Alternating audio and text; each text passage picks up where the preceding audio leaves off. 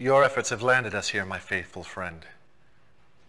The temple is complete, and we are about to embark upon our greatest exploit. For now, relax, and watch as my netrunners dance through the web of cyberspace. Once inside, the world is at my fingertips. Begin.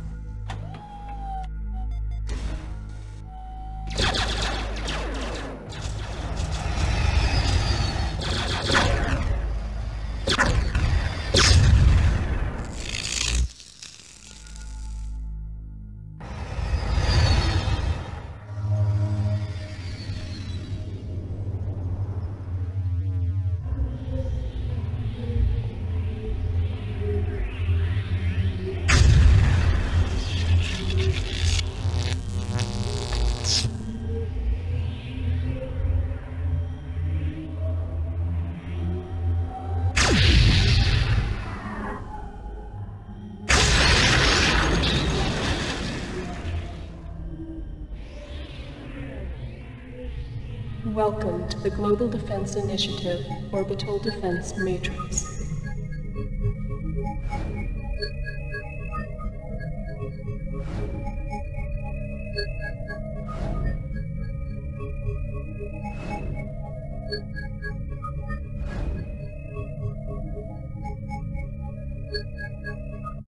The world.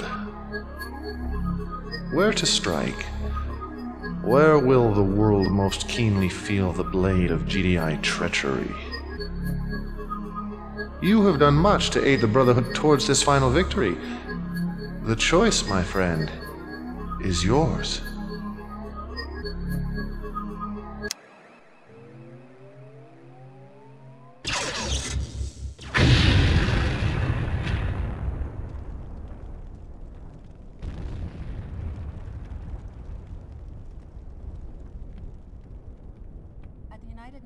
Today, angry political leaders of the G7 nations issued a formal statement denying complicity in last Tuesday's tragedy involving Berlin's famed Brandenburg Gate.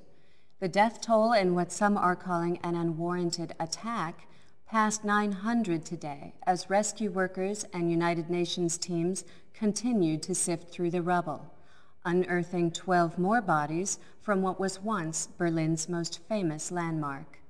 German President Helmut Biermann, safe in London at the time of the explosion, reiterated his support of the UN statement, despite growing opposition to global defense initiative policies. Biermann labeled the disaster, quote, a mind-numbing accident. GDI Task Force Commander General Mark Shepard, accompanied by U.S. Attorney General Nancy Griffith, testified before a Senate congressional hearing earlier today.